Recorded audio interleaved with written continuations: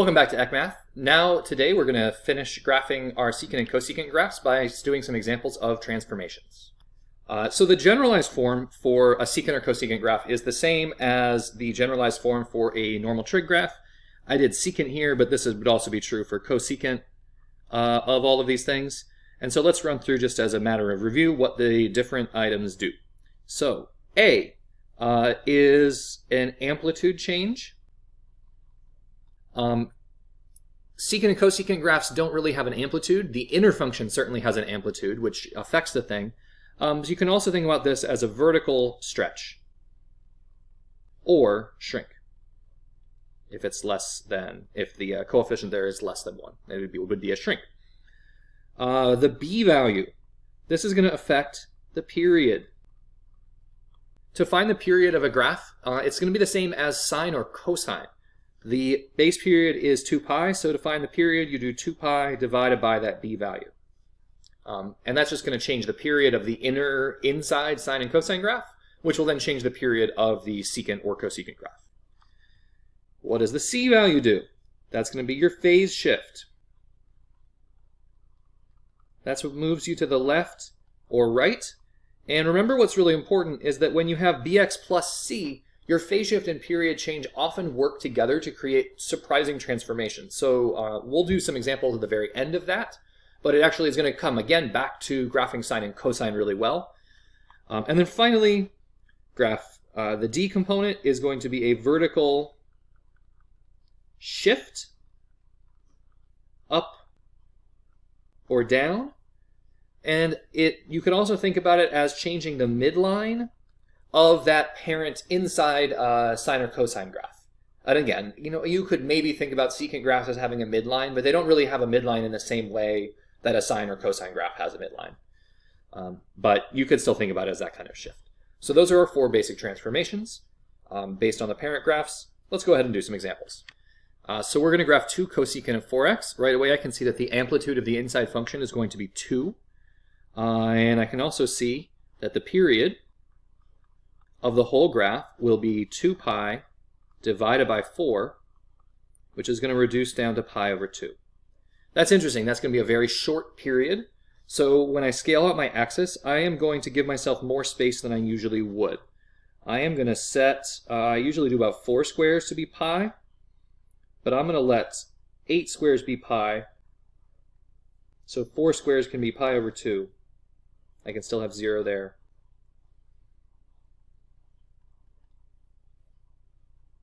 And negative pi can live over there.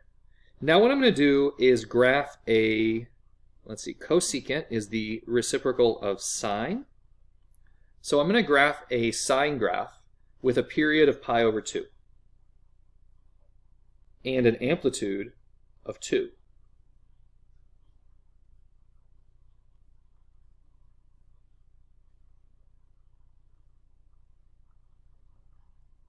Once I've kind of graphed one little copy of the wave, I can either continue the wave, or if I want to keep my graph tidy, I can just copy the key points from the pattern. Copying the key points from the pattern is usually enough. Although something seems to have gone wrong. Stare at anything long enough, you'll find out the mistake, and the mistake was Mr. Eck can't count to 4. There's pi, 4 spaces along. And we'll carry out the pattern backwards as well.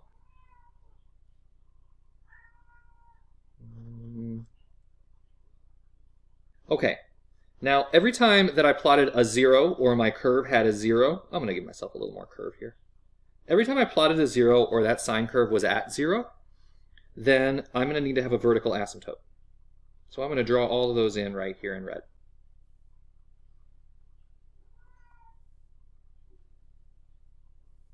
There is one at 0.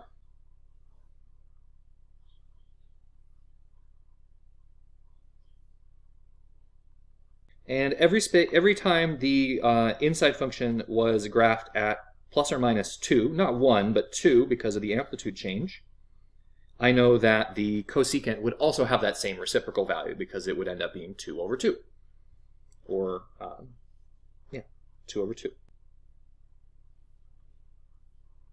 And with those key points, I know enough to do the graph. So I just fit a graph nicely between the asymptotes. This graph never crosses the x-axis. The only way you're going to get a cosecant graph to cross the x-axis is with a vertical shift up or down.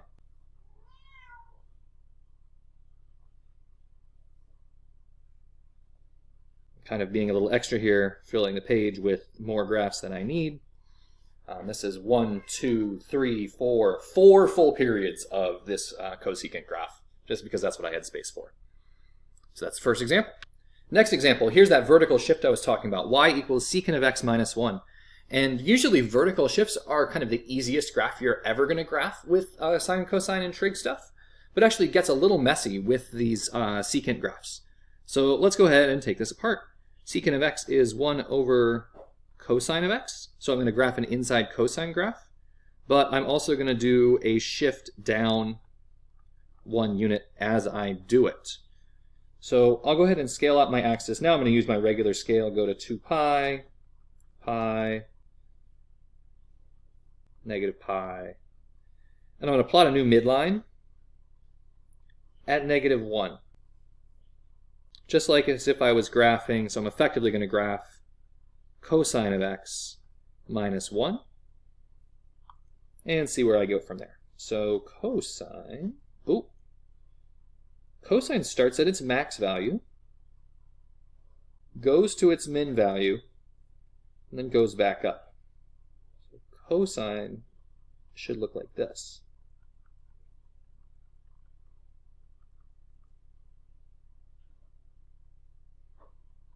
Something like that. Now I'm going to go draw the vertical asymptotes. You might be tempted, because you've been paying attention, to draw the vertical asymptotes where my green graph touches the x-axis. That would be wrong, though. What we really should have done is drawn the secant graph, which would look like this, and then take that graph and move the whole graph down 1.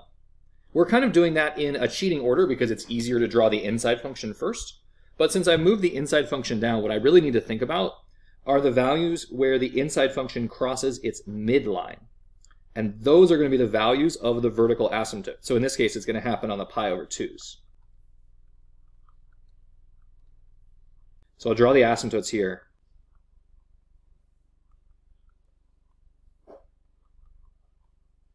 And then we'll connect and create the graph from the max and min of the inside function.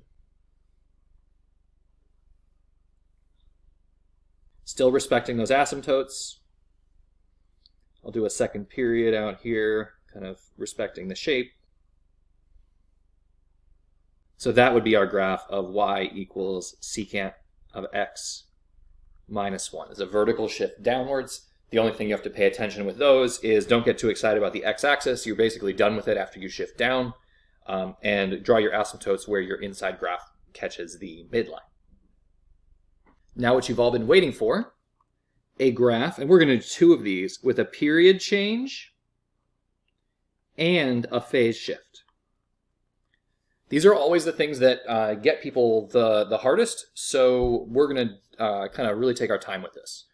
Now, I'm looking at the cosecant function, and to really understand this, I need to really understand the parent graph of cosecant, so I'm going to scroll back up to that really quick.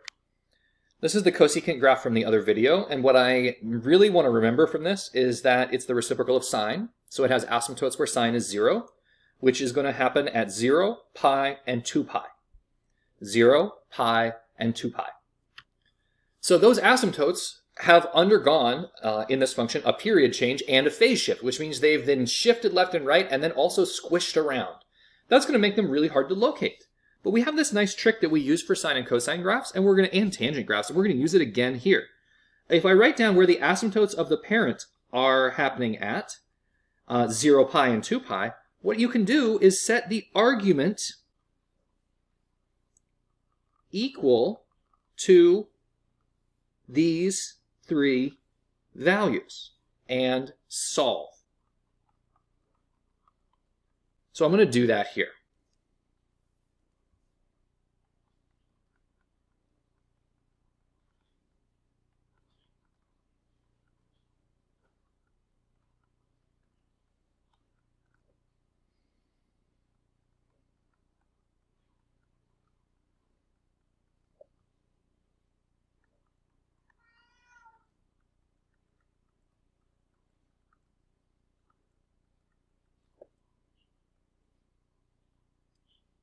Now, I probably didn't have to solve for all three of these asymptotes. I probably could have just found two asymptotes and then worked from there. But, for the purpose of this video, it didn't really take much longer. And that's told me now where the base period of this graph is going to start and how the spacing should be. So it seems like the asymptotes happen every 2 pi apart. Let's double check that. The period should be 2 pi over b, or 4 pi. Well, the total distance from the start of a period to the end of a period is 2 pi spaces, or 4 pi. So our solving algebra here agrees with what we know about the period being 2 pi over b. So based on that, now I'm just going to pick some values. I'm just going to scale my axis as pi, 2 pi, 3 pi, 4 pi, 5 pi, 6 pi. I know that the first asymptote should have happened at 2 pi. So I'm going to draw it here. Next asymptote seems to happen at 4 pi, so I'll draw that there. Next at 6 pi. And I can also kind of pick up the spacing on the asymptotes now that it's going to be 2 pi apart, so I'm going to just continue the spacing. It's on this graph, it's every 2 squares. And I'm going to draw the inside function. Cosecant is 1 over sine x.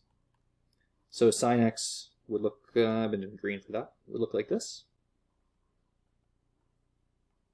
Going from 2 pi to 6 pi. That's the starting and end, and then there's that asymptote in the middle. Then I'll take that function, draw the min and max.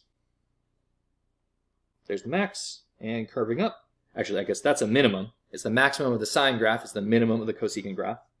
Here's the min of the sine and the max, local max, of the cosecant graph. And then I'm just going to continue the pattern because I now see what the pattern is. So we'll do down like this, up like this, down like this, do one more up like this. We have 1, 2, 3, 3 full periods of this graph now graphed out nicely.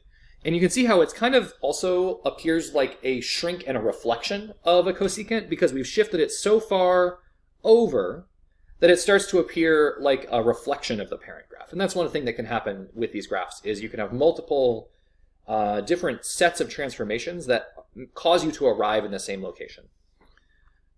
Also, I guess I should scale my y-axis 1 and -1 because there's no vertical transformations going on. It's all the transformations here were on the x-axis. If you look very carefully to my side right now, you'll notice my cat. That's Pepper.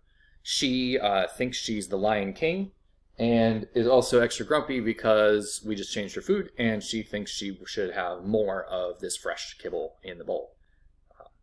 That is all. We are now going to look at my last graph, secant of pi x minus pi. So secant is 1 over cosine x.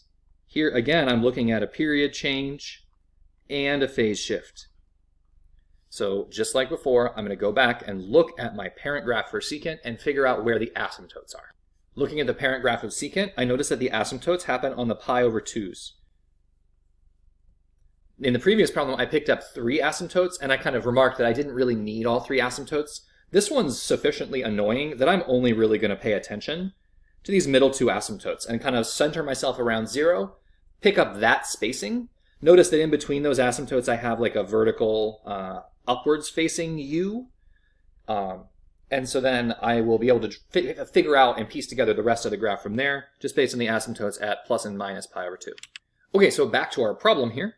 I wrote down where the 2 asymptotes I wanted to grab from the parent are. Now I'm going to set the argument here equal to both of those terms.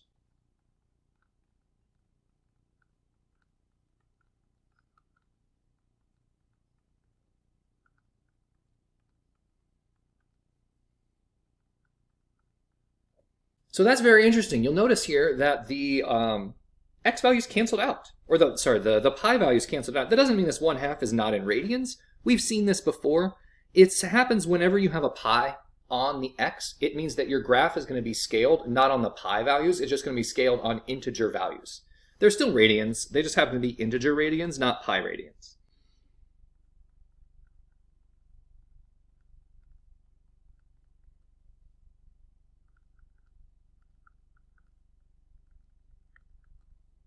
So it looks like I have asymptotes on the 1/2 markers.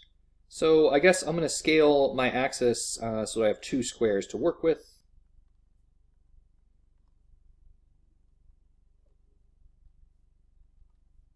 I'm going to plot out those 2 vertical asymptotes.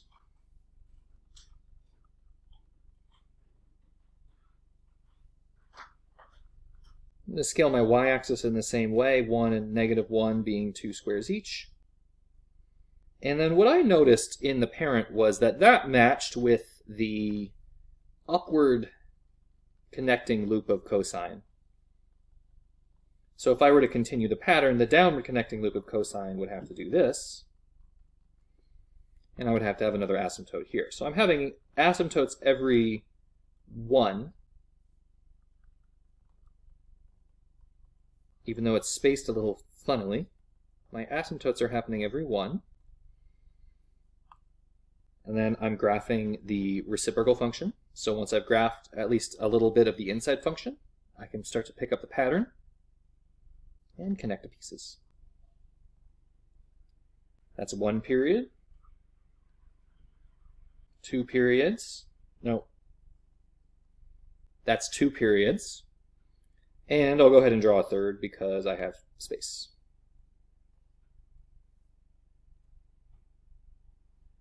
And there's my third. So that's 3 periods of secant pi x minus pi. That was the last example I was going to share with you today. I would encourage you guys, especially if you're working from home and trying to learn this independently at home, to get yourself on Desmos.